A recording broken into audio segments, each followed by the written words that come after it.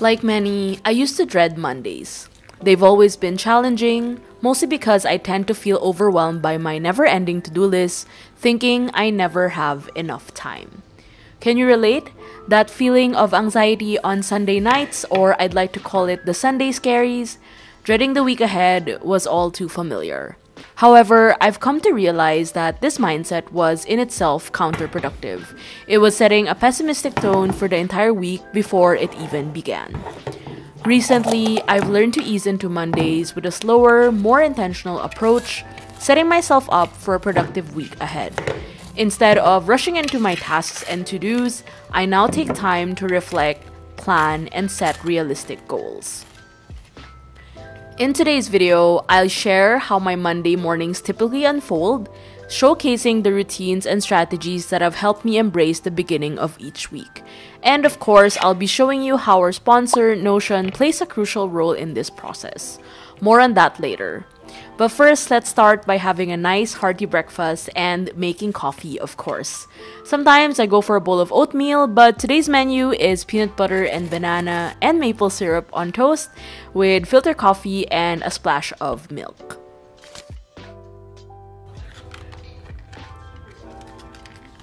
The new week always signals a new start for me, and I always make it a point to refresh my space, so I usually clean it and tidy up before I start any work for the week.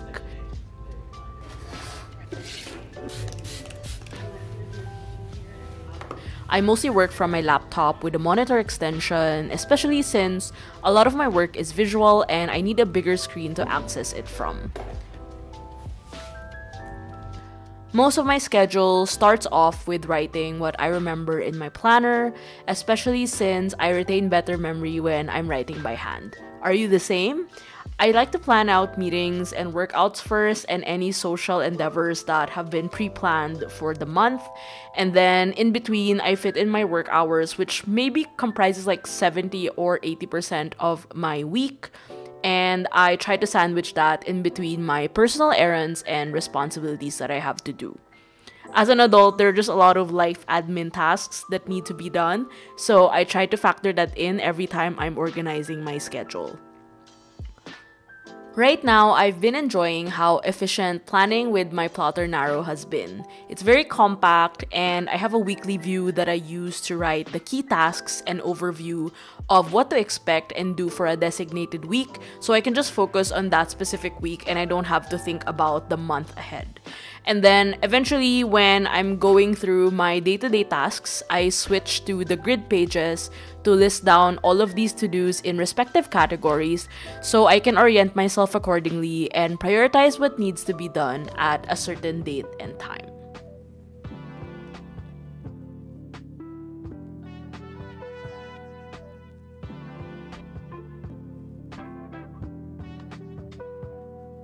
For me, managing deadlines on Notion has been crucial in keeping me accountable with my day-to-day tasks.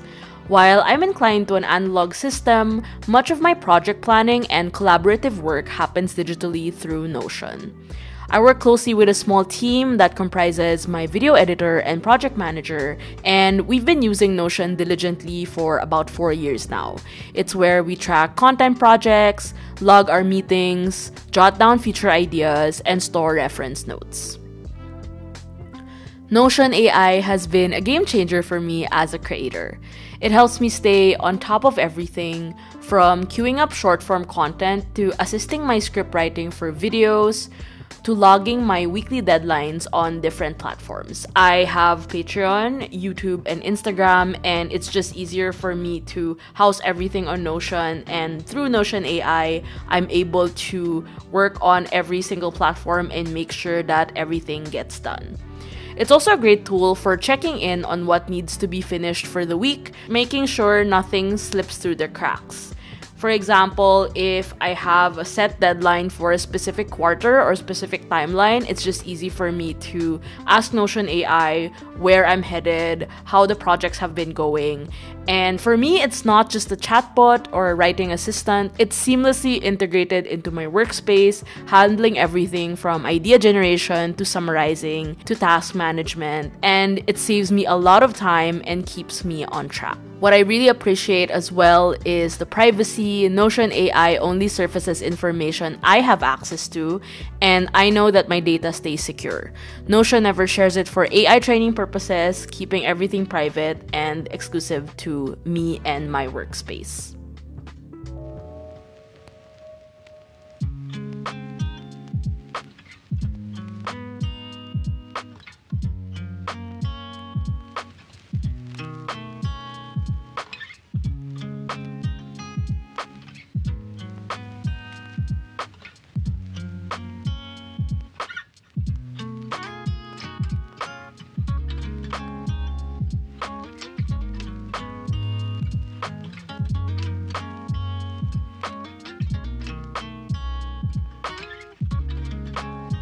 Now that we're all set, let's go through a couple of key tasks I need to kickstart the week.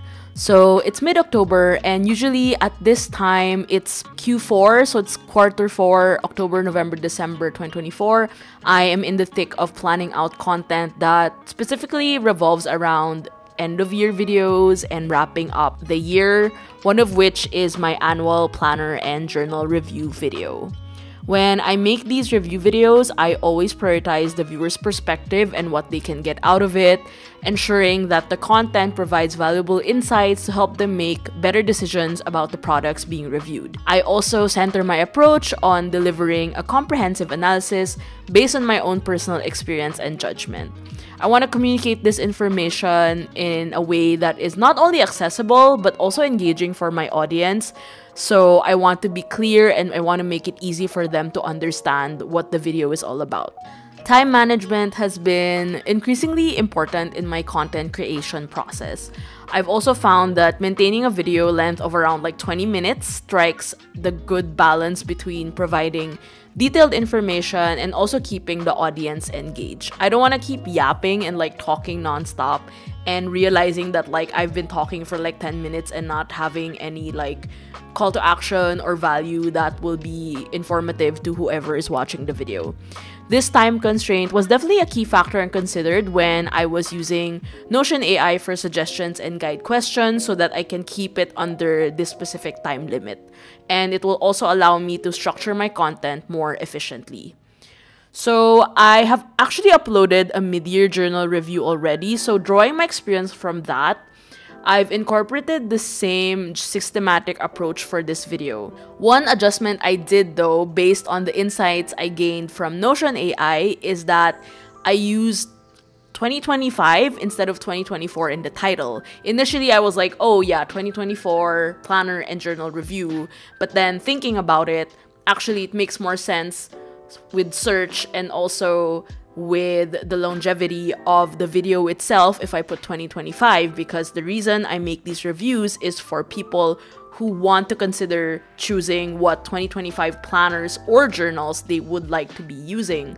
It's a small change, but it significantly enhances the video's long-term relevance, and hopefully it will improve its searchability. So I wouldn't have thought about this if not for Notion AI, and it really shows that the power of AI in content strategy offers a lot of perspectives that might not immediately come to mind when it comes to me thinking of these ideas with all of the processes that go behind making a specific video. For the next task on my list, I've begun organizing the Patreon mail for November. I'm designing a sticker sheet and I need to brainstorm words and key topic points for the drawings. Given that autumn is our theme, I turned to Notion AI for inspiration, asking it to suggest words and elements that would be relevant for my design process. So autumn is obviously one of my favorite seasons and it can be quite a broad theme. And I've explored it a lot in my work over the past years. I've made PET tapes, I've made washi tapes, I've made stickers, collage kits. A lot of graphics and a lot of art have been made about autumn. And I want to avoid repetition and of course bring fresh ideas to the table. So I attached some of my previous autumn themed works as reference points for Notion AI.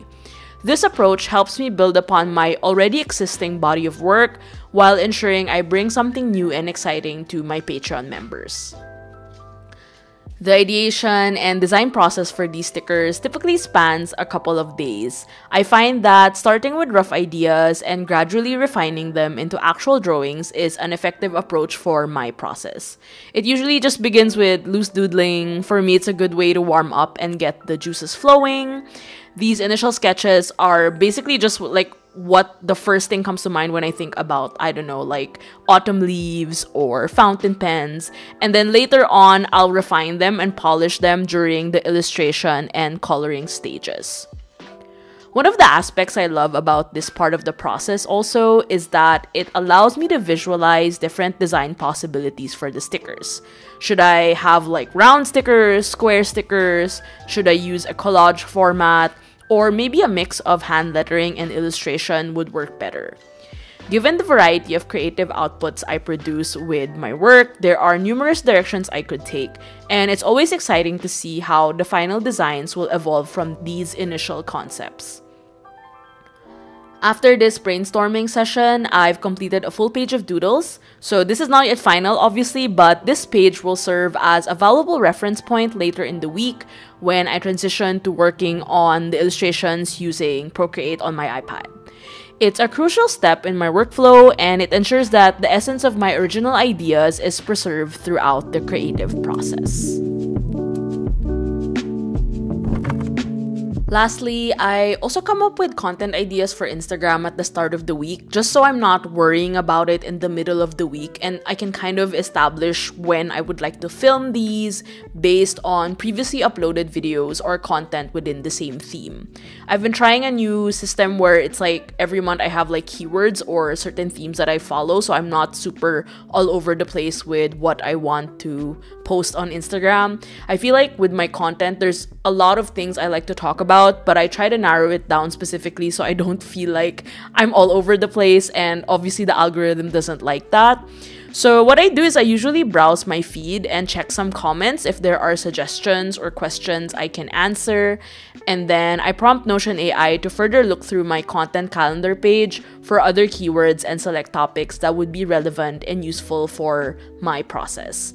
Usually this is where me and my project manager dump ideas also on what we'd like to talk about with content, especially if we find some reels that are inspiring that we could also adapt and use for my specific niche, which is journaling.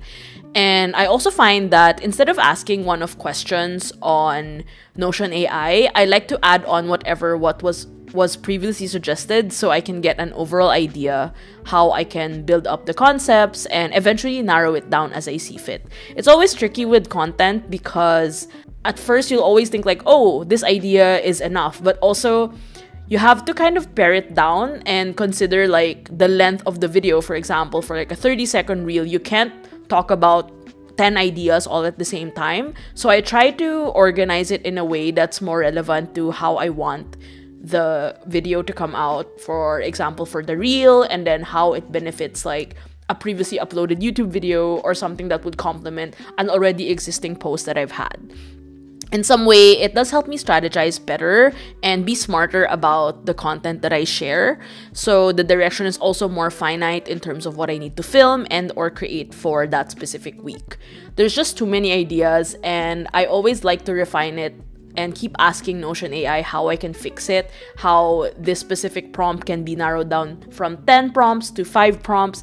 And these are just simple ways I incorporate Notion AI into my workflow, because from there, I'm able to really decipher what works best in my own process and adapt it as I see fit.